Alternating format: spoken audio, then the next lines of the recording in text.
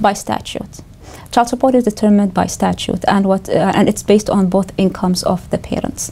There are some deductions, but that is something you need to either look up or maybe talk to an attorney about to figure out.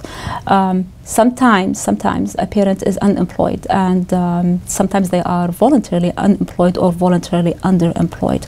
That is when imputation of income comes into place. Talk to an attorney to figure out if the parent or the other parent in your case is voluntarily underemployed or unemployed, to see if you can impute income to that parent. Another thing you can do is deviate from child support. Talk to an attorney to figure out if deviation is something that applies to your case.